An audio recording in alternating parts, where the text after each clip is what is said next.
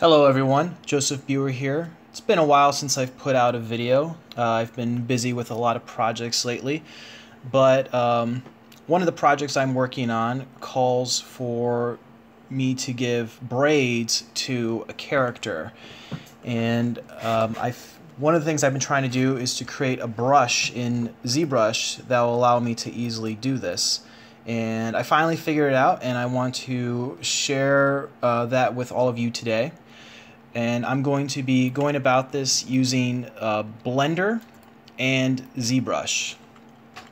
But before we get started, I do want to give credit where credit is due.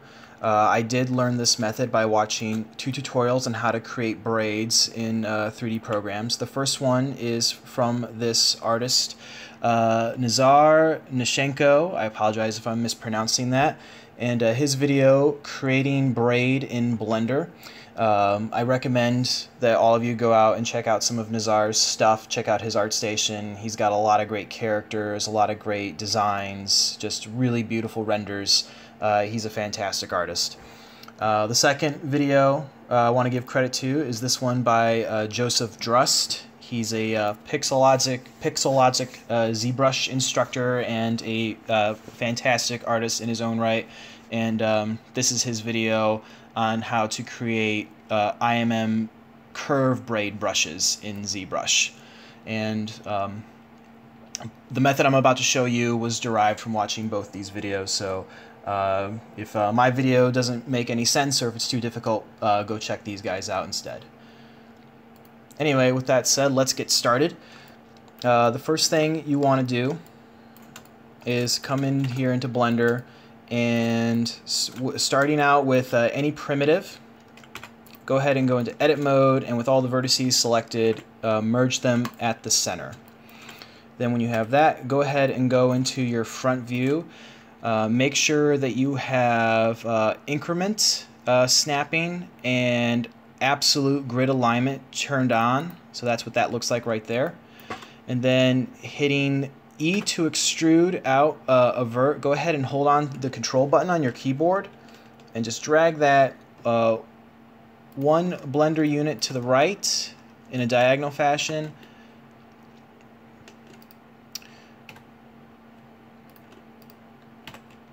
Yeah, up 2 Blender units, and then 1 to the right, up straight up another 2 Blender units, and then to the left in a diagonal fashion 2 Blender units.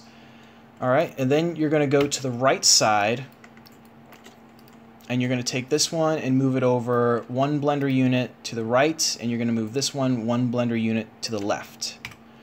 Going back into the front view, what you want to do is select this entire curve, duplicate it by hitting Shift D, then immediately afterwards hitting the Z key, so to orient it in the Z axis, then hold on Control and then drag that to the top until these 2 vertices are aligned perfectly on top of one another.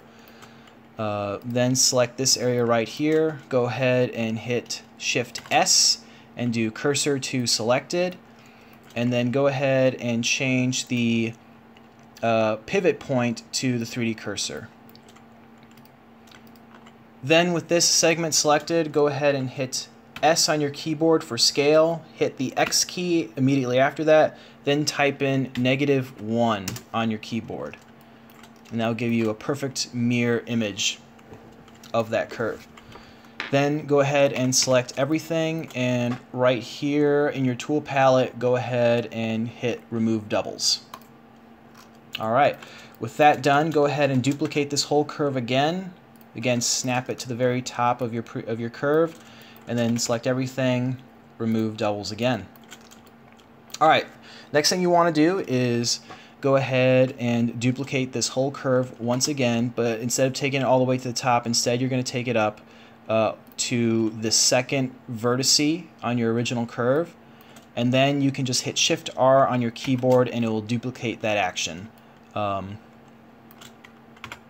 Alright, we're almost there, and the way to make sure that this is the exact shape that you want it to be is if you go into your top view, it should form this hourglass shape.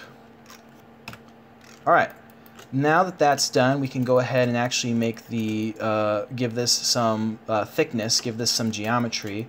So while you're in object mode, go ahead and hit Alt-C on your keyboard and select Curve from Mesh. And that's going to turn this geometry into curves now. With that done, go ahead and go under your Properties menu, go ahead and select Object Data. And right here under Fill, go ahead and select Full. Then down here under the Geometry tab, under Bevel, hit 1 under this first option, and then under Resolution, go ahead and hit 4. Alright.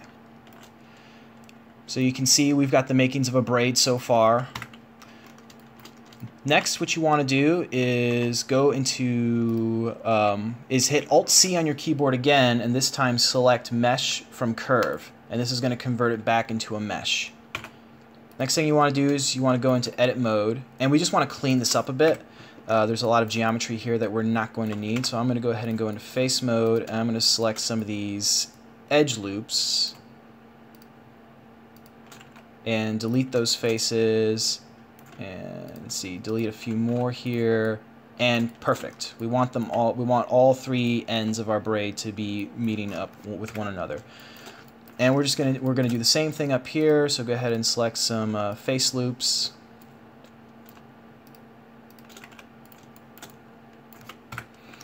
All right. I'm gonna go ahead and change my pivot point back to the median point, and I'm going to go ahead and drag this down back to where the origin point is. Alright, next thing I want to do is I just want to make sure this is going to align up properly. So I'm going to duplicate this mesh and just drag it up here, and based on what I can tell, it looks like this is going to line up perfectly. So I don't need that anymore. I'm going to go ahead and delete my camera. And under this object, I'm going to just name it Braid _01. Now the next thing I want to do is come up here to my modifier menu, and under the different options, I want to hit subdivision surface. And I want to give that a subdivision surface of 2, just give it a little bit more geometry. By the way, there's a shortcut for this. If you just want to do it the quick and easy way, all you have to do is hit Control-2 on your keyboard, and it will give you a subdivision modifier with a view count of 2. Let's go ahead and apply that. All right, we're all set. I'm going to go ahead and save this real quick. Now we're ready to bring this into Zbrush, and the way I'm going to bring it into Zbrush is with the Go B add-on, which I will link to in the description below. But if you don't have that, another way you can do it is if you going under here to File, Export, Export Wave Object, then under here under the Export Wave Object options, you want to make sure you have check Selection Only. And under here you want to uncheck Write Materials, and then you can just go ahead and name this what you want and go ahead and export it. But since I have the add-on, I'm just going to do that because it's a lot easier. That OBJ, by the way, you can import directly into ZBrush once you've after you've exported it from Blender. Okay, so now I'm going to go ahead and use the Go B add-on to get this into ZBrush. So I'm going to go ahead and click on this button right here. And now that it's green, this basically means that Blender is currently communicating with ZBrush right here. So already I've got just like the star primitive preloaded. And what happens when I click this button right here next to the green sphere, this braid is essentially going to replace that star. So I'm going to go ahead and click that, and look at that. It's already been made into a polymesh 3D, and it's already got its own polygroup applied to it. So the next thing I want to do is make this a little bit smaller, because when objects from Blender get imported into ZBrush, they get imported very large. So I'm going to go ahead and pull out my Gizmo 3D tool here and just shrink this down to about 25%, and the number below my gizmo will give me an indication as to where that's at. If you hold down Shift, it will automatically snap in increments of 5, so I'm going to get that down to 25%, maybe even, well, it's maybe even 20%. Okay. And I hit F to frame it there. Alright, now that that's done, the next thing I want to do is go ahead and duplicate this object, and the easiest way to do that is holding down the Control button and then just clicking on this up arrow, and it will go ahead and create a copy of that mesh while masking out the original. Now what I'm going to do is come down here to polygroups, and this is really important for later on because we want all of our objects in our curve brush to be different polygroups. I'm going to go ahead and right here, this option, click this option, Group Masked Clear Mask, and that's going to give the what's masked a new polygroup. Alright, now that that's done, I'm going to go up here to the top of my mesh, and under display, if I can find it, display properties, I just want to hit double so this is a little bit easier to see. Now I'm going to bring up I want to close these holes, so I'm going to bring up my Z modeler brush. So I'm going to hit B on the keyboard, that's going to bring up my brush palette. I'm going to hit Z to narrow it down to Z modeler. There it is right there. And you can hit M to just immediately jump to that. So now I'm in my Z modeler brush. I'm going to zoom in here a bit. I'm just going to click on a point just so I can hover around it easier, and shrink my brush size just a tad. Now while hovering over an edge, I'm going to hit spacebar on my computer, I'm going to hit close, I'm going to hit convex hole, and I'm going to leave pretty much all of these the same, and I'm going to click and hold that edge, and it's going to close that hole, and I'm going to drag to the right a little bit and just let go, and now I can just single click these edges right here and it will repeat the last operation. Alright, so we're almost there.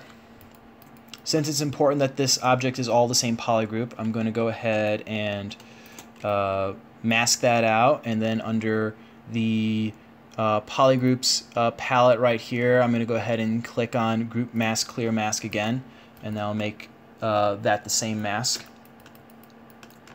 Alright, next thing I want to do is bring back my gizmo tool here, and I'm going to I'm going to control click on this, and whenever you have your gizmo or your transpose tool active, when you control click on a polygroup, it will mask out all other polygroups, which is insanely useful. I'm going to go ahead and reset this, and I'm going to bring this down to just the point where it's penetrating the other side just a little bit. Don't want it too much, but just enough so that there's a little bit of penetration there. Alright. Alright, with that done, I'm going to go ahead and clear the mask, go back into draw mode, and up here under geometry, under the, let's see, modify topology section, I'm going to go ahead and click on insert mesh, and I'm going to insert a sphere 3D.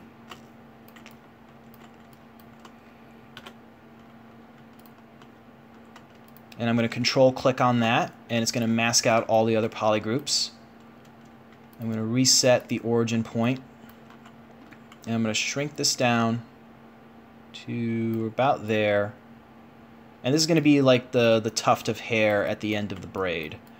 I'm not going to spend a whole lot of time on this because it's it's not important that it looks nice for this tutorial, but you should definitely take the time to make it look as detailed as possible. I'm just going to go ahead and activate symmetry here and activate it on the X and Z axes. Then with my move brush, I'm just going to create a quick shape.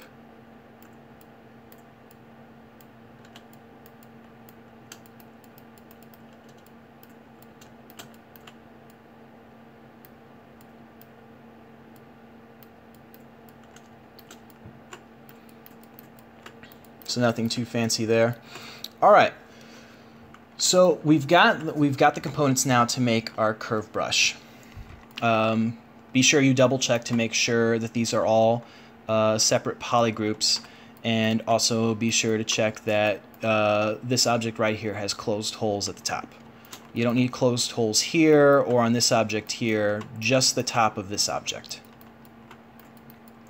Alright, with that done, you want to orient this the way you want it to appear on your palette or on your object when you draw out your curves. And typically the way these insert curve mesh brushes work is the what's ever at the bottom is going to appear at the end of your stroke, and what's ever at the top is going to appear at the start of your stroke. So with that in mind, since this is going to be the end of the braid, we want this to be at the bottom.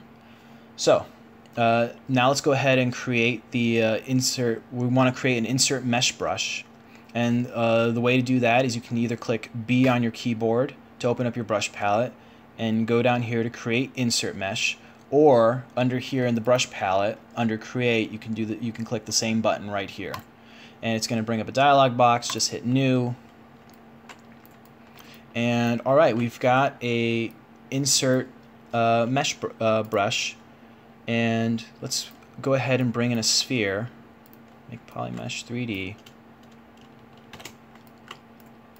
and now as you can see we are able to insert that braid, but we want this to follow a curve. So the next thing we need to do is under our stroke palette right here, we want to, which can also be found right here, we want to go under curve and we're going to hit curve mode, and that's going to activate the curve brush.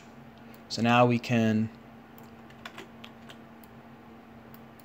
draw out a curve, and it's going to, hey, look at that, make a braid for us. But we've got some problems. The geometry is kind of not connecting to each other.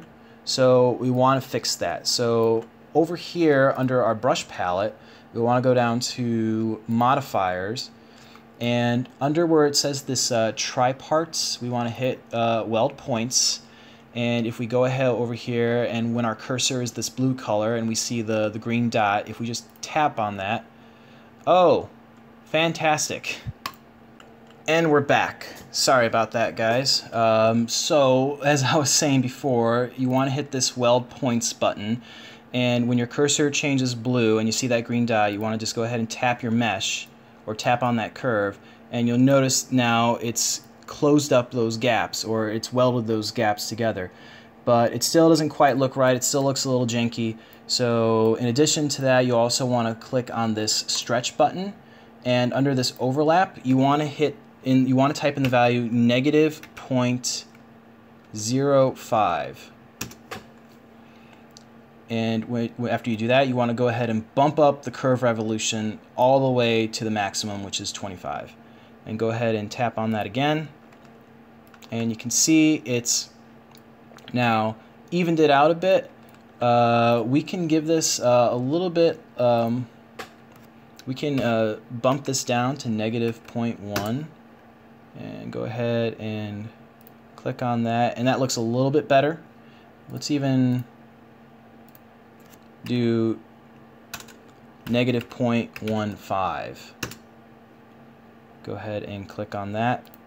Yeah, and that actually works right there. Alright, so the braid brush is actually looking pretty good. Let's just go around here to check to make sure everything is working correctly. So that's working good. These points are welding together good. All right, now the next thing you want to do is under your curve modifiers section, under your stroke palette, go ahead and click on this size button right here, and under curve fall off, you want to go ahead and bring this down to right around there, and then bring this point all the way to the top. And what that's going to do is it's going to taper off your curve once you towards the end of your stroke. So now if I draw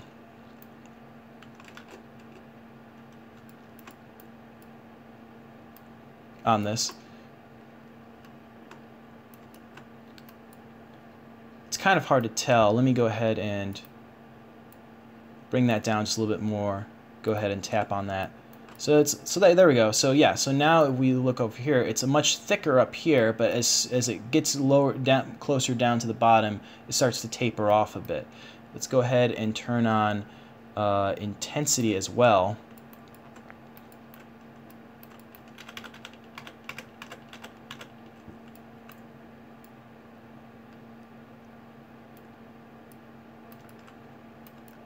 And it looks like it didn't make a huge difference, but it made a little bit of a difference.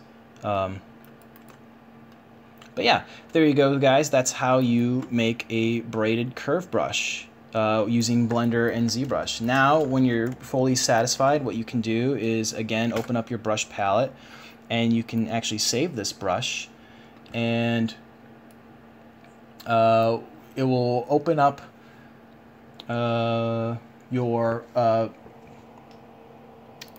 you want to navigate to your ZBrush 2018 folder, and then under Startup, you want to go under Brush Presets, and just go ahead and type in Insert, or rather Hair Braid Brush.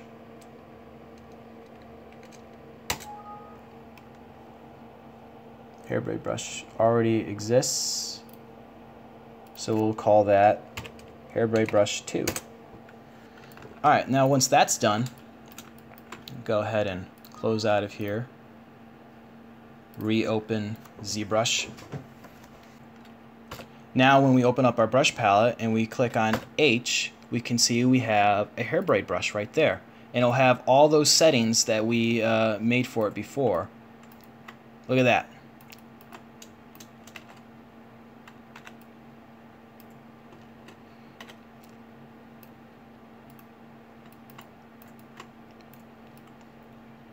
And there it is. Alright guys, that's going to do it for this tutorial. I hope you enjoyed it. Please like, comment, and subscribe if you want to see more, and I'll see you in the next one. Alright, bye-bye.